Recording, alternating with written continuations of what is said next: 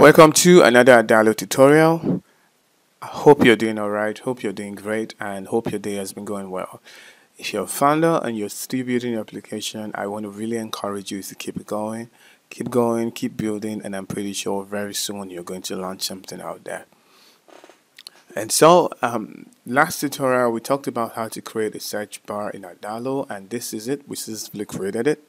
And so today I want to show you how to filter stuff using drop downs. There's some part of your application that you want to filter things using drop down. You don't want users to search, but you want to give users a predefined search term. That's what you want to do.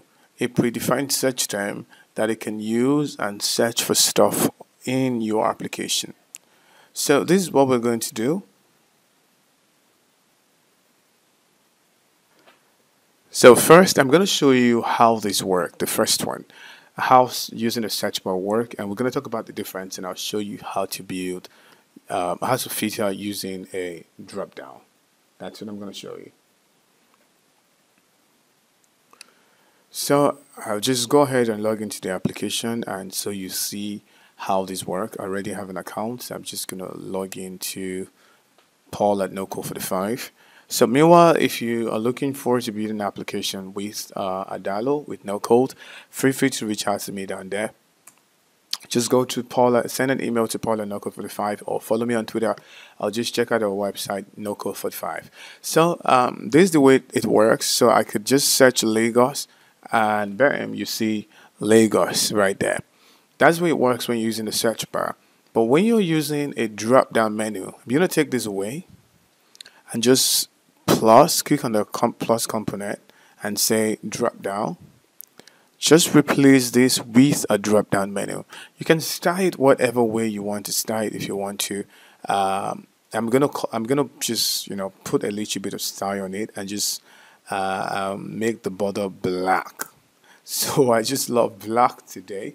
So just make it black, and I'm gonna say what's this gonna be? This is gonna be an option, a menu option for city, because I want when a user click on the city, when a user to click and see a drop down of the city, they should be able to find all the schools that it's in that city. So I'll click on this. That's the first step. The second step would be to go ahead and sort. Yeah, you just go ahead and sort. That's the next step. So how do we sort this? We will just add a custom filter right there. Click on it and say where the city name contains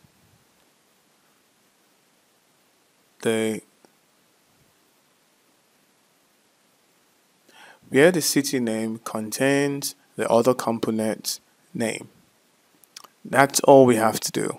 Let's go see if this really works. Click on the preview button. Click on the preview button, and we'll just go ahead and log in all over again. So that's the thing about Adalo. Sometimes if you're depending on the browser you're using, some of your browser will store your password as a cookie, and you don't have to search for stuff anymore. So if I click on Ibadan, you can see what happens. It search. If I click on Abuja, it brings the one from Abuja. If I click on Lagos, it brings the one in Lagos. So you can see that's the way you do it. That's the way you search using a menu. And also it can be empty. So it can be empty where it returns everything. So you could be like, if it's empty, then it should return everything. That's something that's a bit complicated, but you could say if it's empty. So you can see now it's empty, so it's returning everything. So that's the way you would that's the way you would filter stuff using a drop down menu in Adalo. So I hope you've learned something new in this very, very short tutorial, and you're gonna be using this in your application and apply it and see how it works for you. Thank you so much for watching. Go ahead and check out my other tutorial, and if you've not subscribed to this channel, go ahead and subscribe, and I'll definitely do well to bring you so much more in this channel. Thank you so much for watching.